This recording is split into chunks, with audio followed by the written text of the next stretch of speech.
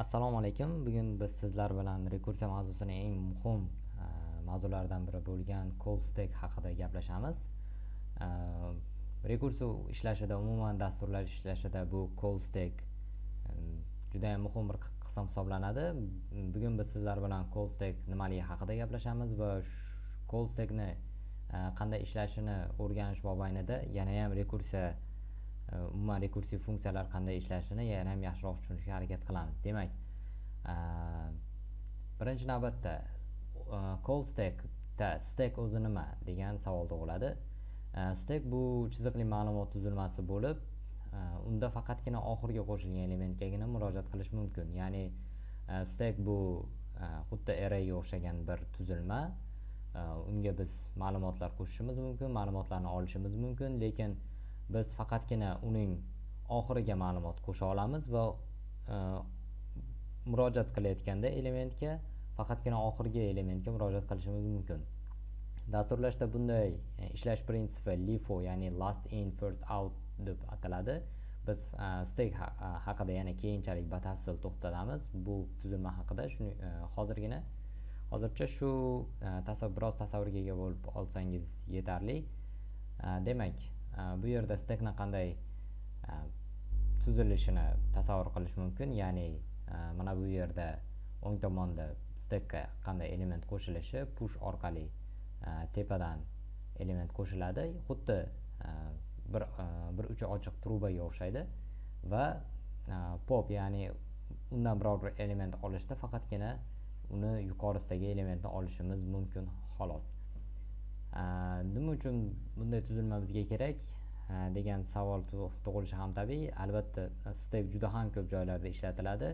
Men buni hammasiga to'xtalib o'tirmayman, lekin eng asosiylaridan biri bu o'zingiz bilganingizdek juda ham ko'p ishlatiladigan Ctrl Z, ya'ni sizning kompyuterdagi qandaydir harakatlaringiz, qandaydir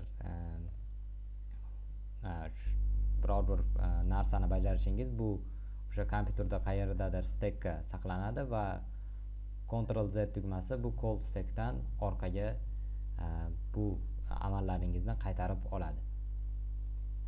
Va albatta stackning ishlatilishining yana bir jihati, bu yana bir ishlatiladigan joyi, bu albatta call stack. Call stack bu deyarli barcha dasturlash tillarida mavjud. Umuman bu dasturlash tillariga bog'liq bo'lmagan narsa. Ya'ni call stack bu ko'plab funksiyalar bilan ishlovchi dasturlarda, ya'ni dastur va funksiyalar bajarilish nuqtalarini saqlab turuvchi mexanizm. Umuman call stack qanday ishlaydi? Call stack bu agar aytaylik asosiy funksiyamiz biror bir qo'shimcha funksiyani chaqirgan paytda dastur uni call stackga qo'shadi, ya'ni chaqirilgan funksiyani call stackga qo'shadi va bu funksiyani bajarishni boshlaydi. Agar o'sha funksiya ichida ham yana biror bir boshqa funksiya chaqirilsa, dastur uni ham call stackga qo'shadi va shu bilan oldingi funksiya, ya'ni biz chaqirayotgan funksiyamiz, asosiy funksiyasi qayerda to'xtaganini ham eslab qoladi. Chaqirilgan funksiya bajarib bo'lingach yoki undan biror bir qiymat qaytgach, u call stackdan olib tashlanadi va undan oldingi, ya'ni o'sha funksiyani chaqirgan funksiya o'z ishini kelgan joyidan davom ettiradi. Aynan u funksiya qayerda to'xtaganini saqlab qolish uchun yoki funksiyalar umuman qayerga yetganini, funksiya ish jarayoni qayerga yetganini saqlab turish uchun biz call stackdan foydalanamiz.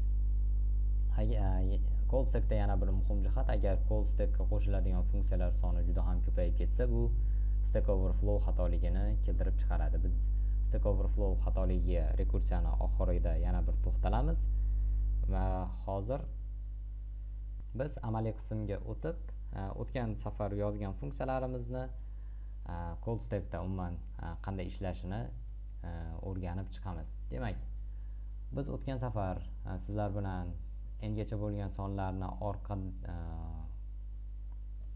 teskari tartibda chop etishni ko'rgandik. Aynan shu funksiyani biz hozir aynan shu call stack yordamida umuman rekursiv funksiya qanday ishlashini yana ham yaxshiroq tushunishga harakat qilamiz. Buning uchun bizga dasturimizni debug qilish kerak bo'ladi. Debugging haqida yana keyingi darslarda alohida bir mavzu sifatida to'xtalib o'tamiz.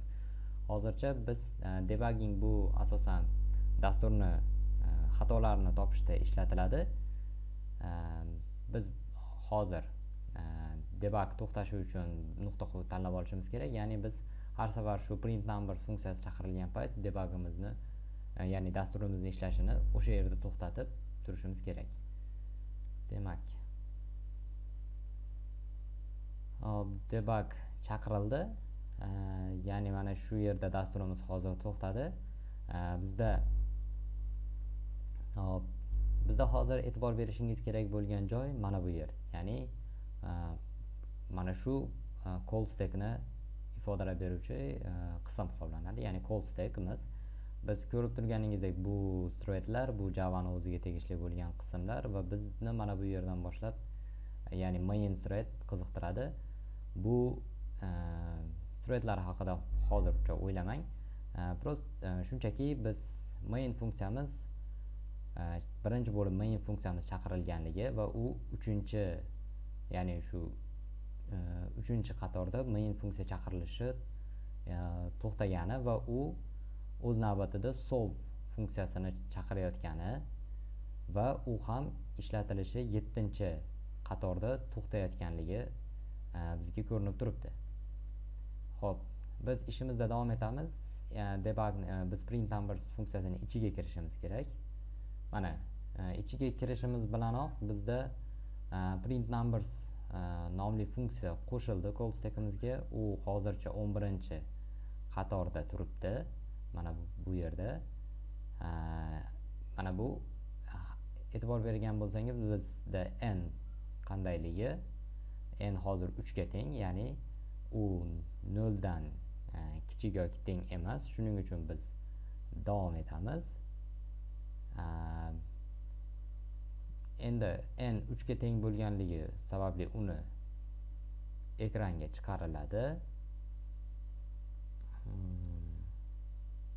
Terminalda hozir ko'rinmayapti, lekin bu ekranga 3 chiqdi va mana print numbers yana 17-qatorga kelganda biz print numbersni yana o'ziga qayta murojaat qilamiz.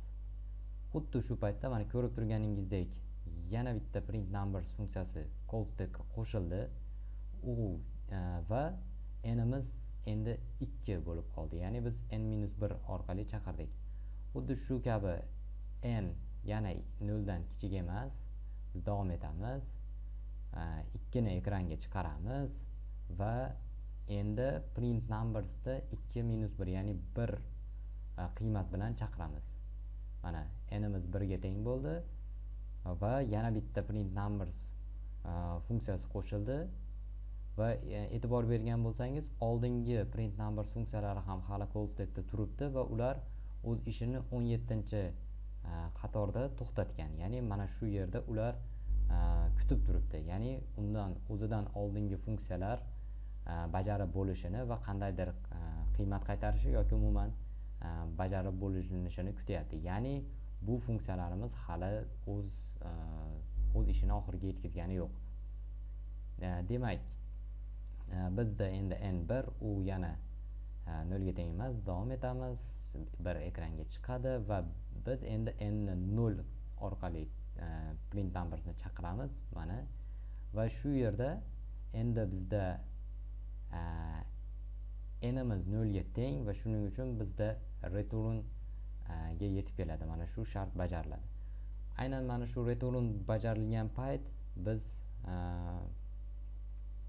orqaga qaytish jarayonini ko'ramiz. Ya'ni bu print numbers funksiyasi o'z ishini tugatadi va mana ko'rib turganingizdek undan oldingi biz 18-qatorga yetib keldik. Undan oldingi funksiyada, ya'ni bu funksiya o'z ishini tugatdi va xuddi shu kabi undan oldingi barcha funksiyalar chiqib ketganligi uchun bizda umumiy print numbers funksiyasi o'z ishini tugatdi va xuddi shu kabi solve funksiyasi ham o'z ishini tugatdi va biz main funksiyamizni ham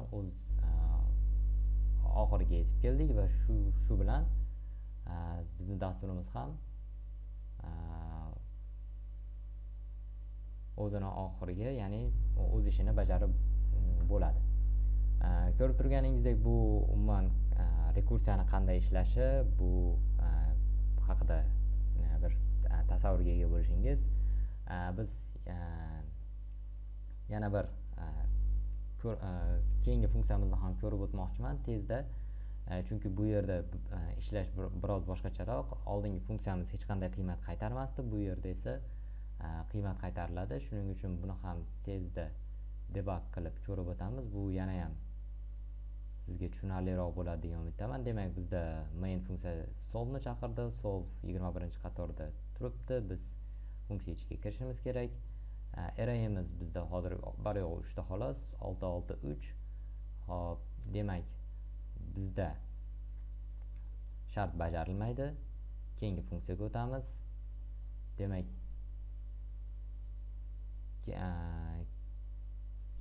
keyingi funksiyamiz calculate sumni yana bir marta chaqiradi, faqatgina bizda array 0 ni, ya'ni 6 ni olib, unga 6 3 bo'lgan calculate sumga faqatgina 6 va 3 dan iborat arrayni berib yuboradi. Mana endi arrayimizni ko'rgan bo'lsangiz, oldin 3 ta elementli edi, endi 2 ta element qoldi, ya'ni mana 6 3. Array length'i 1 ga teng emas. Davom etamiz. Bu yer bizga kerak emas. Davom etamiz. Endi mana e'tibor beradigan bo'lsangiz, arrayimizda faqat bitta element qoldi, 3. Va xuddi shu yerga kelganda bizda return sifatida qiymat qaytadi va shu qiymat, ya'ni 3 qiymati bizga qaytadi.